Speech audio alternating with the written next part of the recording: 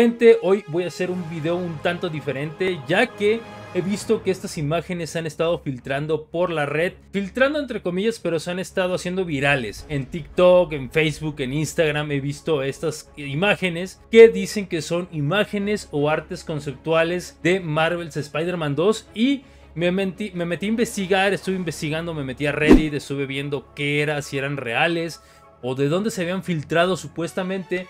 Y resulta que son fanarts bien hechos de un artista en ArtStation que lo subió hace 3 años. Les voy a enseñar las imágenes para que ustedes vean, y pues obviamente si lo ven en internet y no hay una fuente que les diga de dónde provienen, pues se lo van a creer. Y la verdad es que yo también dije, cuando las primeras veces que vi estas imágenes, dije, sí son legítimas de un arte conceptual del videojuego o no sé, pero ya supimos que no. Entonces vamos a verlas para que vean de qué les hablo y los pongo en contexto.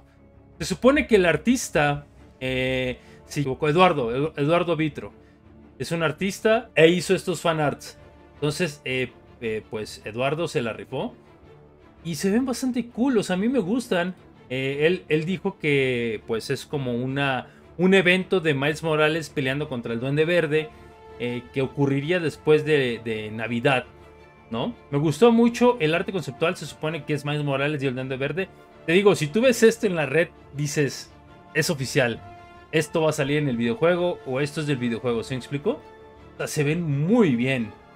O sea, vean ese nivel de detalle que tienen los vidrios, el aerodeslizador del Duende Verde, Miles Morales, los tenis, o sea, los adornos, el sentido arácnido que se ve por ahí. O sea, tú ves esto y obviamente te la crees y dices, qué bien se ve. Pero pues siendo fanart, igualmente hizo un buen trabajo. Y aquí tiene como bocetos de lo que él haría esa escena como tal. O sea, es un boceto.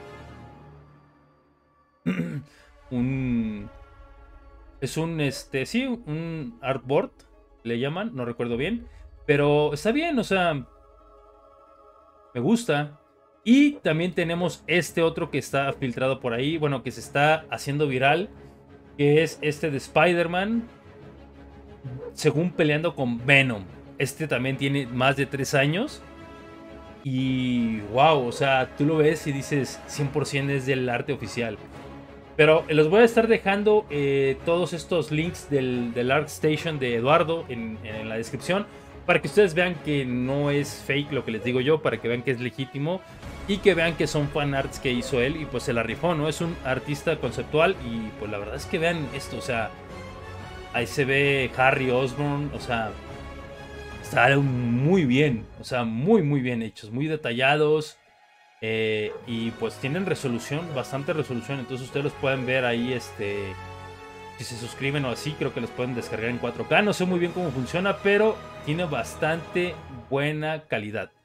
Igual aquí tiene su storyboard de cómo es que se llega a enfrentar Spider-Man contra Venom. Y la verdad es que, les digo, bastante bien. No se crean todo lo que ven en internet, chicos. Yo siempre trato de que la información que yo saque sea un tanto verídica. Y si son rumores, investigar si es que alguien más ha hablado de estos rumores o filtraciones. Y siempre tratar de traerles lo que es, ¿no? Para que no se traigan un fake. Entonces, pues, lastimosamente esto es fake. No se trata de un arte conceptual del juego oficial ni nada. Simplemente son fanarts muy bien hechos de alta calidad que hizo Eduardo Vitro, si no me equivoco se llama. Entonces, no sé ustedes qué piensan acerca de estos fanarts. ¿Les gusta este trabajo? ¿Los choqueó? Si ya los vieron, se la habían creído por completo. Los sigo leyendo. Ahí les dejo los links para que los vean ustedes. Y nada, chicos, los veo en el siguiente video. Bye.